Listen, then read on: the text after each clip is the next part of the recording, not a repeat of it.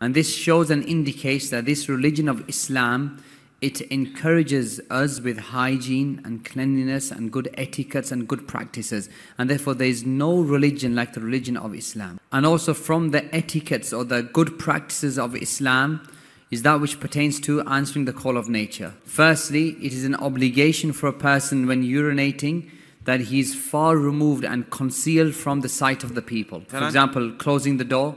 Or if he is in an open space, hiding behind a tree or a stone or being far away from the people. And from the etiquettes is that a person does not enter into the lavatories with anything which contains the name of Allah, like the Quran or the Mushaf. Also, when a person enters into that place, then he is obligated to stop mentioning the name of Allah. And neither does he converse or have any normal speech. And also, before a person enters into the toilets, he says, in the name of Allah, and then he says, Allahumma inni a'udhu bika minal khubthi wal khaba'ith. And when he enters the toilet, he enters with his left foot, and when he exits from the toilet, he exits with his right foot.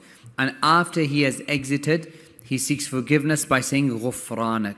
And also when urinating or answering the call of nature, neither does he face the Qibla with his front, nor does he give his back to the Qibla. And from the etiquettes of answering the call of nature, that he does not do so in any place or path which would harm others, whether they are non-Muslims or the people of innovation. Also, a person is not permitted to urinate in still standing water, and he does not touch his private parts with his right hand. And he is permitted to urinate standing up, but with two conditions. That firstly, the droplets of urine do not splash back onto him or his clothing, and also that his aura or his private parts are not exposed in front of others.